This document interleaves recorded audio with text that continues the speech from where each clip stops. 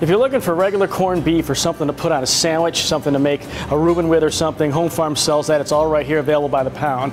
But if you're looking to make your own corned beef, use your own pickling spice, a brined piece of brisket. They sell it both veal and beef here at Home Farm Store, and it's always available. Thank you, Aaron. Enjoy. See you soon.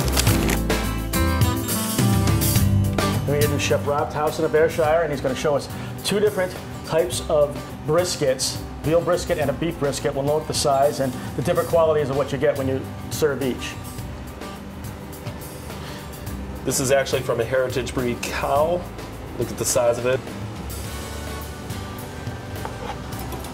So while you're going in and cutting it, just give us a couple lines. Give us the simple recipe here. Now, you said the recipe is dead simple, yes? Yeah, it's very simple. It's just water, sugar, salt, pickling spice.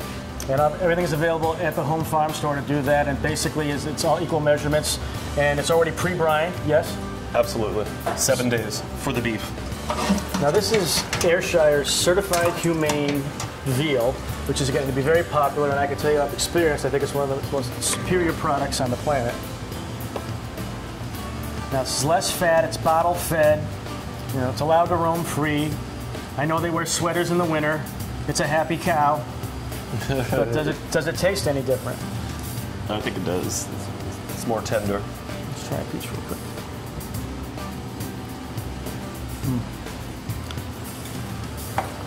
Oh, beauty. Okay. Slight filet mignon. Corned beef, St. Patrick's Day, all available at the Home Farm Store, including the pickling spice. And Rob's recipe is up on the website and the Facebook page. I want to thank Chef Rob Towson for doing this nice two different types of brisket for us. It's all available online. Place your order, pick it up at the store. Thank you.